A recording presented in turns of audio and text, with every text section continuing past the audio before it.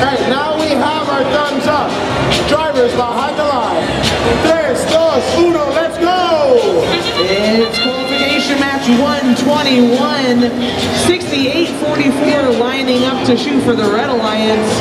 Meanwhile, Blue Alliance gotten 5 in already during this autonomous period. Red is coming into teleop with an advantage. They got 4 cargo during that autonomous period. Now they are taking control of their robots. 2054 trying to get away from Panther bots who are playing defense against them. 2054 has a very accurate turret shooter. They're trying to line up and shoot 1, 2 cargo into the upper hub for the Red Alliance. Meanwhile, over on Blue, 8709, one of our rookie teams here on Newton, picked up a few cargo. They're going to go and try to shoot now for the Blue Alliance. Blue is leading by 20 points, 36-30, helping to make that gap a little bigger, shooting and getting 1, 2 cargo in for the Blue Alliance.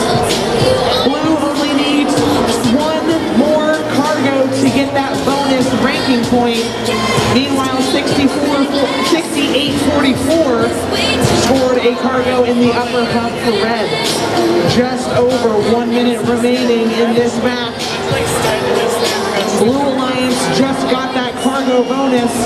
We're seeing some tough defense, 25-82, playing up against the tech bikes, trying to make it difficult for the tech bikes to get off any easy shots into that upper hub. Penoles, T-Caps playing defense up against Stampede. This Red Alliance is being brutal to Blue. They're trying to make it so that these 3 incredible shooters aren't able to get any easy shots off. We've got 30 seconds left. Prototypes lining up almost onto the traversal run for the Red Alliance.